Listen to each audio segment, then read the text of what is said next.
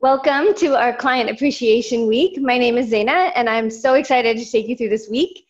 I have decided that on this week, these little half hours every morning at 8, I'm going to take you on a journey through your body. So we'll have a different part of your body every day. And today we're going to start with your spine, which is key spot to start with. And my intention is to give you a little bit of education about why you care about that part of your body, why you should care if you don't care, and then just a little 20 to 25 minutes of work that you could repeat each day if that part of your body is something you feel like you want to work on that day. Or by the end of this whole week, you'll have little 20-minute segments you could do for any part of your body, and maybe you rotate that through your life every week to keep yourself strong and healthy. So for today's class, we're going to be using a foam roller as we address your spine. And the reason that I picked spine to start with is because obviously it's the central part of your body. And also I really am a big proponent of neutral posture. So I want to make sure that you guys understand what neutral posture is and that you can carry that into your lives, because that's ultimately going to keep you the strongest and your spine healthiest as possible. So to get started, I'm going to have you take out your roller and we're going to lay it on the floor. You're going to lay right on top of it, along it. Again, if you don't have a roller, you could do this without the roller. Just laying flat on the mat would work as well. So we're going to come onto the roller. And you want to align yourself first. So think about where you are in space. I'm going to line my hips, knees, and feet all in one line. And I'm going to just sort of find the place where the roller is laying right across my spine. And then I'm going to just stretch the back of my neck a little bit to get some length at the back of the neck. And then as I lay here, I'm going to I just want you to think for a minute about where you're feeling pressure points. So I have a lot of pressure on my tailbone. I have no pressure in my lower back. There's a little curve there. I have some pressure right at the back of my breastbone here, and then pressure right at the back of my head. And so laying in this position, we have hit our ideal neutral spine.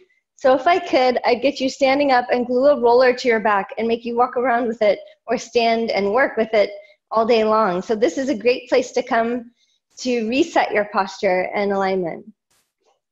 And then from here, we're just going to take your arms up to the sky, right? I'm going to have you reach the fingertips up and drop them down. We call this shoulder slaps. And the reason that we're doing this now is just because we want to create mobility around our stable spine. So we're just going up, release, reach up, inhale, and release, reach up, inhale, and release. One more time, reach up and release. And then you're going to take one arm, reach it over your head, back towards the floor, and then bring it back up, other arm. So all this you want to do without moving the position of your spine. So my upper spine, my rib cage, everything stays really still here. Reaching back with one arm and up, and reaching back and up, alternating. Right, and then making sure that the rib cage stays stable. So you don't want to be arching as you reach back. It doesn't matter where your arm ends. I have the fortune of being really mobile, so my hands go all the way down, but maybe yours only goes part way. You want to keep that spine really still. And then let's take both arms back together and hold them there. So wherever your arms end is fine without lifting that rib cage. I'm going to take a breath in. And then exhale. Think about bringing the rib tips downward towards the spine just to restore the neutral position of that upper spine. Another breath in. And exhale. Restoring that neutral spine. And one more time, breath in and exhale. Good. And then you're going to open your arms out to the side. Let your chest stretch open here. So opening this upper body is really going to help our upper posture. Our head and neck can't sit up straight if our upper back and shoulders are too tight and rolled forward. So that's what we're working for here, keeping this all open. And then if it's comfortable for you, you can slide the arms down and around and then up and over. If that bothers your shoulders, you could just stay with the arms out to the side. There's no problem with that. So we're going up, over, and around. and then up over, and then find a place where you feel like you're getting more stretch again, so, or the most stretch. So just holding there, allowing that stretch to kick in for a minute. If you're really tight or loose and you want more, you can actually just roll a little bit to one side and a little bit to the other. That will really open up these pec muscles here in front of your body. Good. And then relax. Bring the arms down by your side. So the other part of being able to hold neutral spine is strength in your deep abdominals.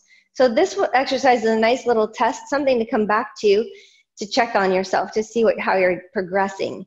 So here, if you could take one leg to tabletop, and you're gonna take your opposite arm up to the sky. So you wanna see if you can hold steady here. You don't wanna be pushing hard into the floor with your hand or your foot. You wanna just hold here, keeping that low belly engaged, still in that neutral spine, so holding really steady.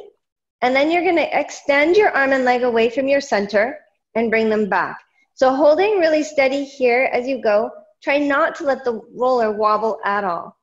So if you already are good at this one, you can take both arms up and have both arms going at the same time. And you really want to think about energizing yourself, stabilizing yourself from your center here. So going out and in, right. And if this is enough for you, stay here or with one arm down. And if you still need more challenge, you'll go straight leg up and lowering down. Straight leg up and lowering down. So any level of this exercise, working your way up to the harder ones is what you want to do. And up. And then let's hold there and bring your leg back down. Take your arms down, we'll switch sides. So bringing your other leg to tabletop, we're going to bring your opposite arm up. And then same thing, exhaling out, inhaling back, trying to feel that you're holding yourself really steady here in the middle. So my belly's pulling in, but my spine is still neutral. I still have that curve back here, and you shouldn't be feeling any work in your back right now. You should be just holding steady.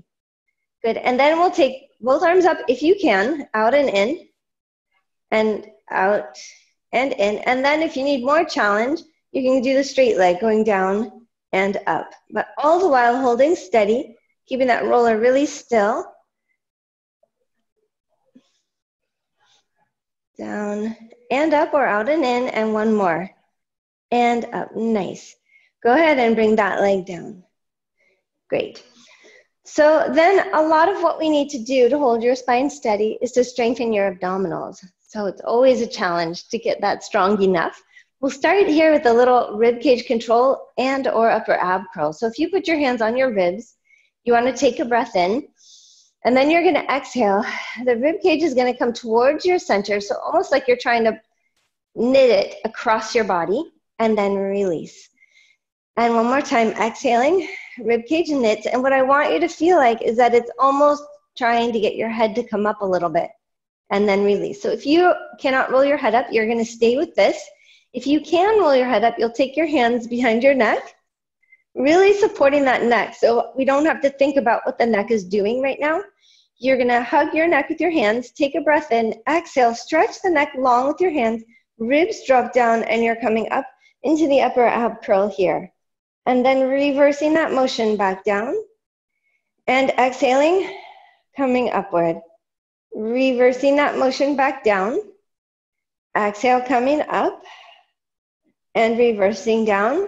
So if you're not rolling your head up, you're going to keep your hands on your rib cage and keep working on knitting those ribs together. And then we're going to hold up here at the top, or hold those ribs down, and you're going to come up just a little bit more and slowly part way down, up a little, part way down, up a little, part way down, up a little, part way down. So take a look as you go, keep going, that your tailbone's not curling up. If it is, stick it back into the roller. That shouldn't have moved. We're still holding that neutral position. Up, partway down, up, partway down, up, partway down, and up, partway down, reaching across, and partway down, across, down, across, down, across, keeping nice and controlled. That roller should be super steady. Across, down, across, down, across, down, across, and center. Switching sides, supporting that neck really nicely with your arm and going across and down. You can also do this head down just like the other one. You just keep your head down and reach across in that diagonal. Right, across and down. Good. Across, down, across, down, across, down, across, down, across, down, and across, and center. Good. Roll your way back down. Whew, I hope you were feeling some of that. All right, we're going to come off your roller. So you're going to just roll to the side and move it out of the way for now. And then we're going to stay on the mat here, laying flat. So here I'm going to take a breath in, just warm up my lower spine a little bit and create some motion now. So using your abs though, so stick your fingers in your tummy, right inside your hip bones here. I like to have my feet and knees touching. That gives me a little more feedback. If you want, you could put a ball or pillow there as well. And then I'm going to take a breath in. Exhale, low belly is going to drop down. And I'm going to activate the muscles just inside my hip bones, all without moving my spine. Right? One more time like that. Breath in, exhale, belly's sinking, and I'm going to activate there. Good. So now this time we're going to start the same way, exhaling, belly sinks, lengthening the tail, rolling towards your flat back, and allowing the coccyx curl to happen, that tailbone curling, reaching long, and then you're going to reverse your way back down. And exhaling, belly sinks, lengthening through the spine, tails curling, rolling into the flat back. And inhaling back to neutral. And exhaling, belly sinks, rolling into that flat back. Good, just lengthening your spine. You're just heating up, just getting some motion in that lower part. One more time, belly sinks. So really activating those abs and rolling. And then inhaling back down to neutral. Great, let's take your legs to tabletop, and we're gonna take your hands behind your legs. So when we move to tabletop, we could pull the knees right in and totally round our back, or we could leave the legs out about 90 degrees, hips and knees, and that way we are still more in our neutral spine. A lot harder to hold it here. See if you can, keep yourself right there. You're gonna take a breath in, exhale, press into the hands, belly's sinking. Inhale to release. Exhale, press, belly sinks, and inhale to release. Exhale, press, belly sinking, inhale to release. Exhale, press, inhale, exhale, press. Really trying to get those abs to activate here to release. Good. If you are struggling with this, stay with your hands behind your back. If you're very good at this, take your hands away. See if you can create that same feeling, sending the legs without the hands, and inhale. Dropping the belly, send the legs. Make sure that you're not straining your back and that you're feeling the work in your tummy as you go. So I can't go very far and keep my spine in its correct position. Right, bending in, exhaling out, bending in, exhaling out, belly's sinking, inhaling back. Exhaling out, inhaling back, and exhaling out, inhaling back. Great. We're going to take the legs up to the sky. So try hands behind your knees again. Exhale, belly sinks. Stretch those legs up towards the sky. Hold that belly in. Inhale to bend. Exhale, press, sinking that belly. Inhale to bend. Exhale, press. Inhale to bend. Good. If you've got this and you want to try without your hands, create that same work. Inhale to bend. Feel like you're dropping your belly down, and that drives the legs up from the backs of the legs. Exhale, belly sinks. Imagine a string going through your belly, out the backs of the legs, reaching them to the sky, and bend. Two more. Belly sinks, reach, and bend. One more. Exhale, reach. Hold it there. Hands behind is absolutely fine, so make sure it's not in your back. If you're strong enough without, you're going to pulse up, 2, hands on or off, 4, 5, 6, 7, and 8. Good, hold it there. If you can roll your head up, you'll take your hands behind your neck And you're gonna roll your way up towards those legs and then reverse your way back down. If you can't roll your head up, hands go on the rib cage, squeezing the ribs down. Inhale, big breath. Exhale, ribs down, chest up or down, and reverse. Look at those knees. Try and keep them straight. Exhaling towards them. Inhale, reverse. Exhale, up. Inhale, reverse. Exhale, up. It's painful to go slow, isn't it? Inhale, reverse. And exhale up. Hold it there. You're going to then come up with your legs towards your head and slightly away. Now, if this is too much, you're going to come in with bent knees and slightly away. As you roll your head down, come in, tuck, and slightly away. Keep the work in your belly, or straight leg version, come in and reach slightly away. Come in, up, and slightly away. Please pick what's right for you, what's making your abs work and not your back work, yes? Coming up and away, and up and away. Nice. This is the perfect place to throw in our hamstring stretch. So I'm gonna have you hold on to one of the legs, take the other one down, or bend it on the floor. You're gonna try and hold on above your knee towards your ankle so that your back of your knee can stretch straight. If you can't reach that far, no worries. Just hold on where you can reach.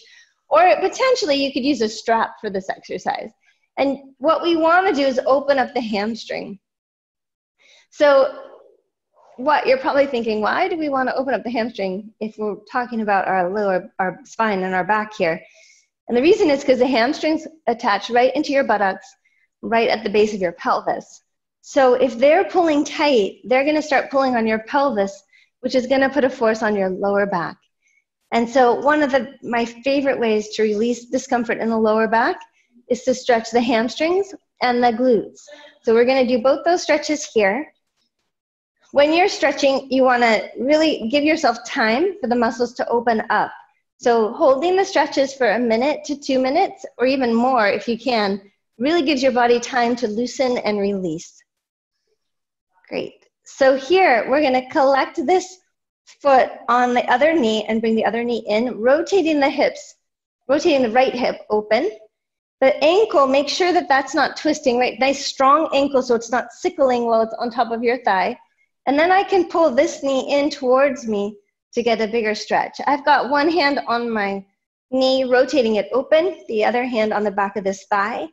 And I want to make sure that my pelvis stays even. I don't want to twist my body to get into this stretch. I want to just try and open up this hip and glute. And then if you can, as you're tucked in here, try and work to put your tailbone back down to the floor. It's really nice hold there. Great. And then we're going to switch sides, taking the other leg up towards the sky. You can reach to stretch to try and straighten up this knee as much as you can. Holding it there. The bottom leg could be bent if you're tighter, or straight if you're more flexible. And then we just hold and wait for the muscle to have a chance to open up. Working hard to press that knee straight. Good. And then you're going to cross over so that the foot is nice and strong on top of the knee, pushing the left knee wide, and I can grab underneath this right leg and pull it in. Then I can work to sit my hips back down towards the floor. And holding there as you breathe into the stretch. Great.